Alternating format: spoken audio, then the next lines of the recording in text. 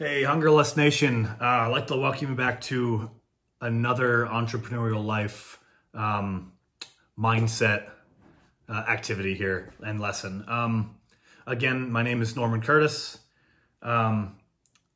Please take a look at the description after this video and kind of just learn a little bit more about what I'm doing, and then comment and like below to let me know that these videos are constructive and productive for you.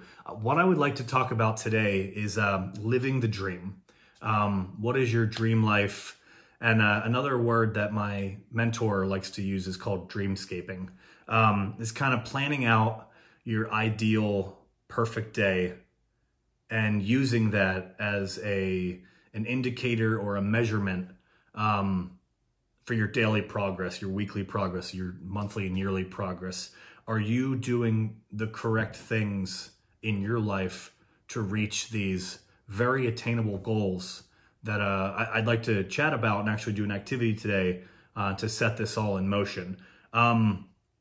This is less of a mindset and more of a tactical strategy. So we're going to try an activity in just a few moments. What I want to talk about real quick is just imagine what that perfect life would look like if money and your job were not a factor, meaning you're financially secure and nothing really gets in your way because you are your own boss. So keep those in mind when we're going through this short lesson. Some people do call this daydreaming, and I don't think that's completely accurate because daydreaming is not intentional. And the term dreamscaping, which is a made-up term, kind of is defined by me and my mentor as well. Just the intentional strategy to set forth and measure your progress to reach these goals. So start to visualize what your dream life looks like. Close your eyes for a second if you need to, and commit to the process, because when you're done and you see what you'd love to be doing with your life and what this dream life looks like, it's certainly going to motivate you to reach those goals. So let me just I'm going to read this activity for you that I've gone over a number of times, and I find it very, very useful. Grab a pen and a paper. This is for your own use. This is for your own good, but you'll find it very resourceful when we're finished. What is your dream day? What does that look like? Write some details of every moment from the minute you wake up to the minute you go to bed, and then, all that stuff in between. That's the good stuff we're looking for. When you finish that, let's talk about your physical body. If you could go to a spa every day, what are some activities or procedures you would have performed every day, such as massage or chiropractic work, reflexology, detoxing procedures? If you had a motivated attitude and you were setting yourself some goals, what about you and your body would you transform to potentially become more attractive, even just to yourself? For me, this has been tough over the last few years. Just over 3 years ago, I received a left hip replacement. I got a brand new titanium and ceramic hip. And I've been focused on mobility, flexibility, getting myself back to hiking and walking long distances. I might not be the long distance runner I used to be, but I'm trying to set, goals to make myself feel better. One of the things I focus every day on is my personal. Some guided meditation in the mornings. Reading could be one of those things. But always keeping yourself in check, because the better you feel, the more motivated you will be to reach your goals. Relationships. How would you like the relationships in your life to look? Spouse, children, relatives, business partners, colleagues and acquaintances, social media, networking individuals that you follow. How would you like these relationships to look? And who are the top 10 people that you would like to associate with in your personal or business life? For me, Jeff Lerner is my mentor, and I would like to be able to chat with him more regularly.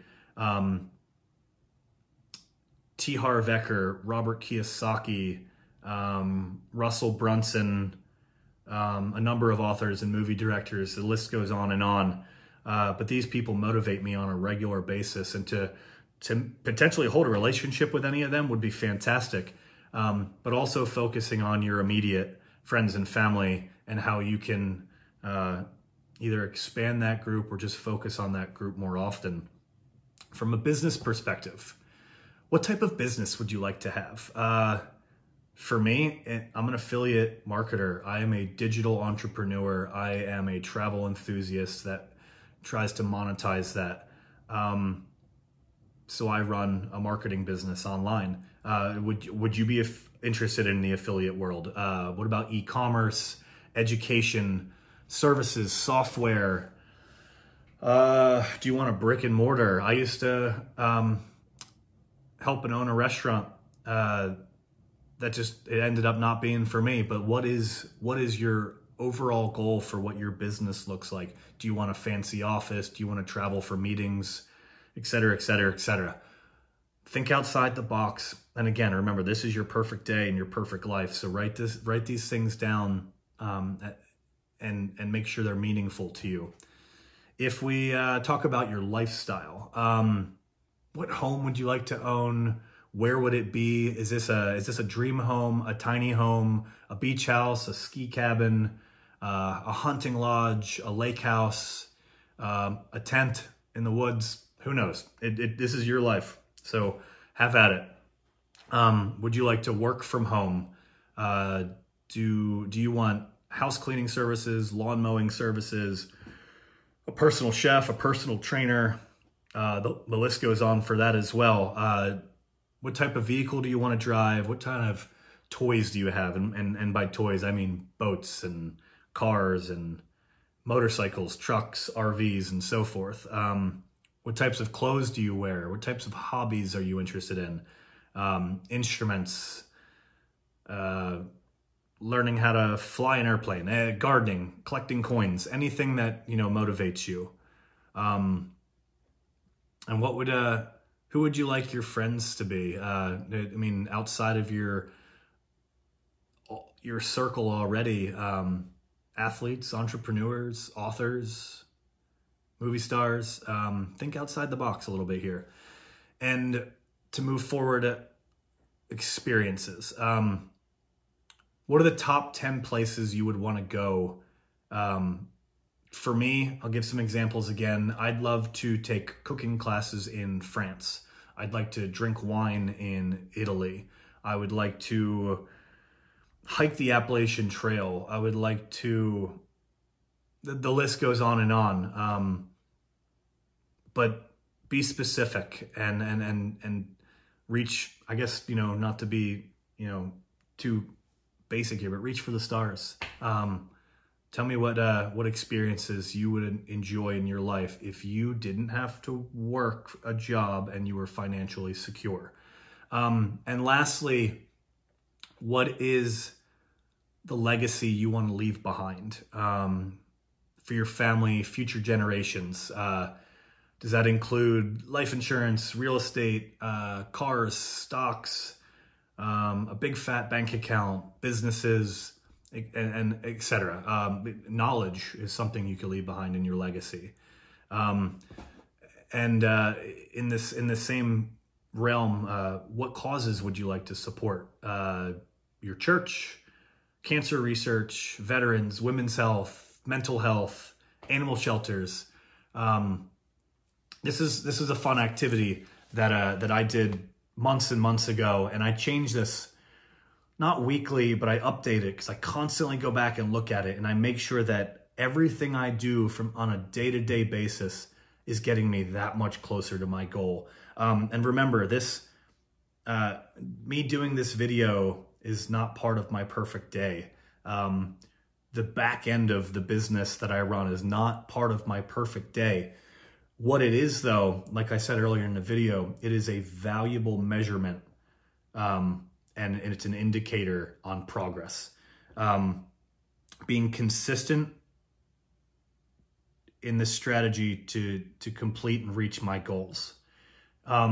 So that was fun for me. I hope you enjoyed it. And this should be extremely motivational for you.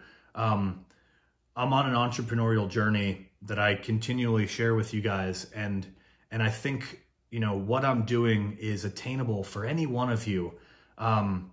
So I like to share this information all the time, and if you have questions, email me, comment below, like this video, subscribe to my channel, because there's many more of these videos to come. Join the Hunger Lust Facebook group. It's a private, exclusive group for members who are interested in this type of stuff. I'd love you to be a part of that as we share our travels, our recipes, our cooking experiences, different cultures we've visited and approached on our travels. And then we learn some entrepreneurial techniques and strategies to move out of the paycheck to paycheck world, where working for someone else is, to me, just not a great end goal. Having a job as an employee is great for cash flow, and I think it's great for short term, and the world revolves around employees. So there's absolutely nothing wrong with that. But if you're looking for a little bit more for your life, a secondary or passive income or residual income is important and should be important to everybody. So with that said, subscribe to my channel. Let's have some fun with this. And until next time, guys.